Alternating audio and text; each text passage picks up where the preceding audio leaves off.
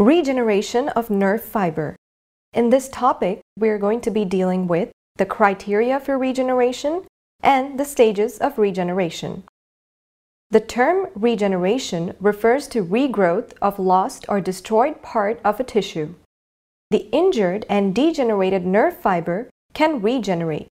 It starts as early as 4th day after injury, but becomes more effective only after 30 days and is completed in about 80 days. Criteria for regeneration. Regeneration is possible only if certain criteria are fulfilled by the degenerated nerve fiber. The criteria are as follows.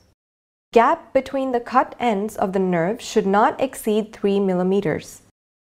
Neurolemma should be present. As neurolemma is absent in CNS, the regeneration of nerve does not occur in the CNS.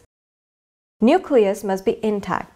If it is extruded from the nerve cell body, the nerve is atrophied and the regeneration does not occur. Two cut ends should remain in the same line. Regeneration does not occur if any one end is moved away. Stages of regeneration. First, some pseudopodia-like extensions grow from the proximal cut end of the nerve. These extensions are called fibrils or regenerative sprouts. The number of fibrils is up to 100. Fibrils move towards the distal cut end of the nerve fiber. Some of the fibrils enter the neurolemma tube of distal end and form axis cylinder. Some of the fibrils enter the neurolemmal tube of distal end and form axis cylinder.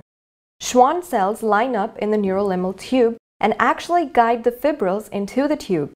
Schwann cells also synthesize nerve growth factors which attract the fibrils from proximal segment. Axis cylinder is fully established inside the neurolemmal tube.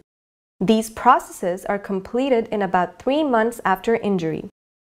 Myelin sheath is formed by Schwann cells slowly. Myelination is completed in 1 year. Diameter of the nerve fiber gradually increases. However, the degenerated nerve fiber obtains only 80% of original diameter. Newly formed internodes are also shorter than the original ones. In the nerve cell body, first the nucleus granules appear, followed by Golgi apparatus. Cell loses the excess fluid. The nucleus occupies the central portion.